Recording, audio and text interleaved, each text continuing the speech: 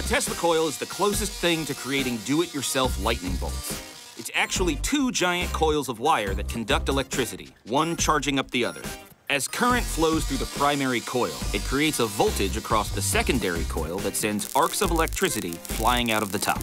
A Tesla coil generates the same kind of high-voltage, low-current electricity called alternating current, or AC, the same power that comes out of a wall socket.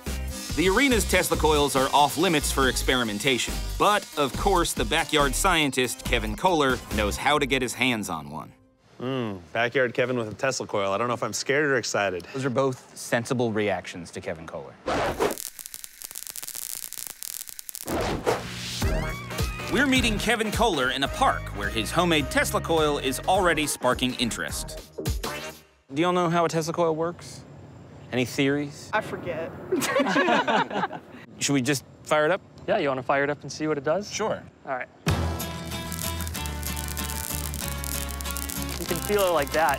And it doesn't actually feel like a shock. So why isn't Kevin in pain from being zapped by these mini lightning bolts? This coil generates about 100,000 volts. It doesn't feel like a shock, but you see the little orange bits?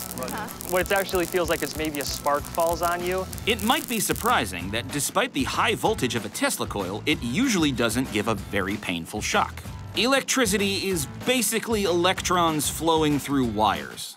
The electrons make up the current. It's the voltage that pushes the current through the wire. It's a big spark, but it doesn't hurt you. That's because it's high voltage, but low current. And high current is what gives you a shock. It does definitely have the mad scientist vibe.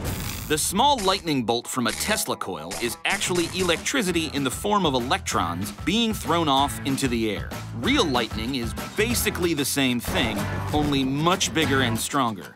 But Nikola Tesla wasn't trying to make weak lightning. So you can probably tell this light bulb is not plugged into a lamp. Put it in your other hand. No magic tricks. No wires. No wires.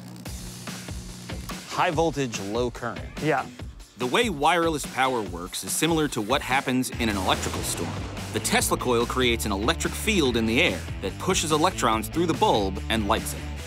Tesla's idea was to build these transmitters so you could, power your light bulbs without having to pay anybody. Yeah.